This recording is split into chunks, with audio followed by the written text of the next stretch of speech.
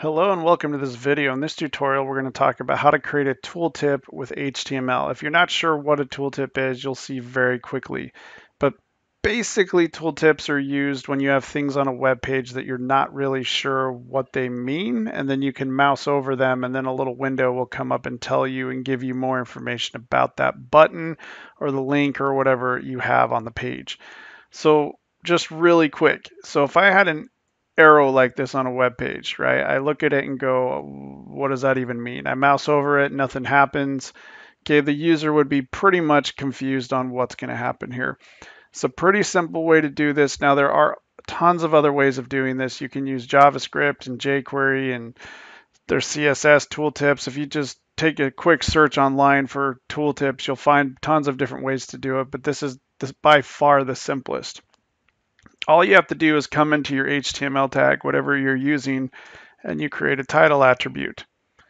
And I could say something like next page. Okay, I save that. And now if I come over here and mouse over it, I get a little tooltip telling me what this does. And this works on a bunch of different things. It can work on images here. I could create a link as well. So I could throw in a couple break tags. We'll throw in a link that takes us wherever. Let's just have it take us to Google.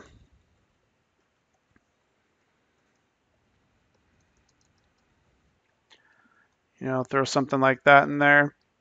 Okay, there's the link. I mouse over it. Okay, now this is part of the browser.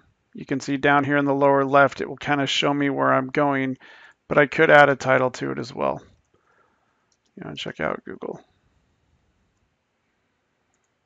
Okay, so now when I mouse over, I get the tooltip as well.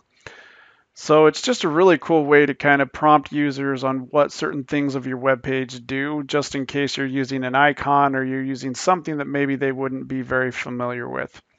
So if you like that tip and you want to learn more, check out our website, skillforge.com, and there's all kinds of trainings on HTML, JavaScript, CSS, all kinds of web design technologies. And yeah, have an awesome day, and we'll see you later.